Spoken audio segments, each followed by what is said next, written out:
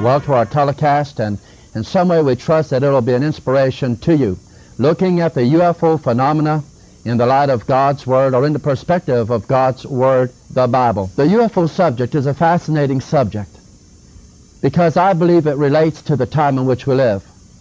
I believe the Bible has and gives the answer or the solution to the UFO phenomena.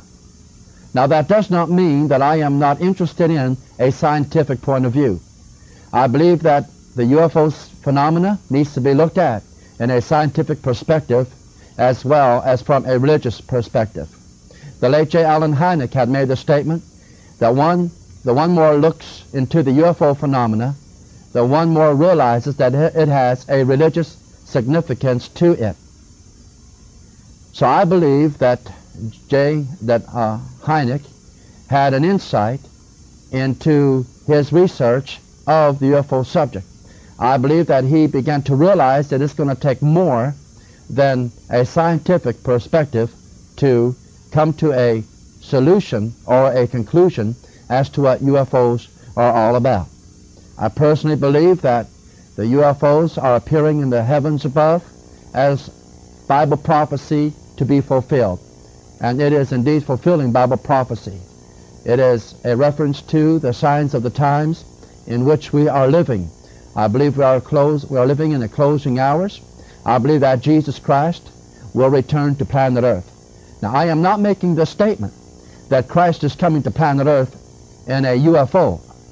In no way am I making such a statement as that.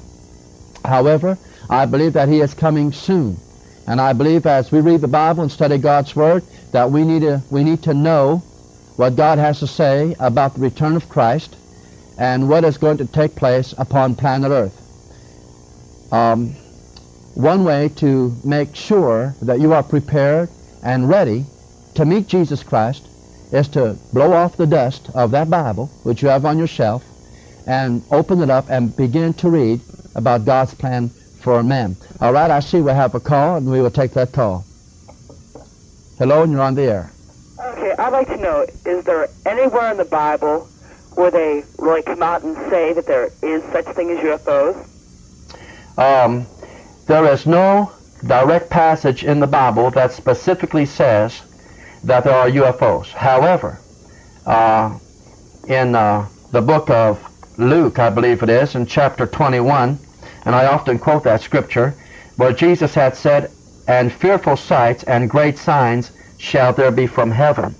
Now, I believe these fearful sights and great signs that are in the heavens could very well be the UFO phenomena.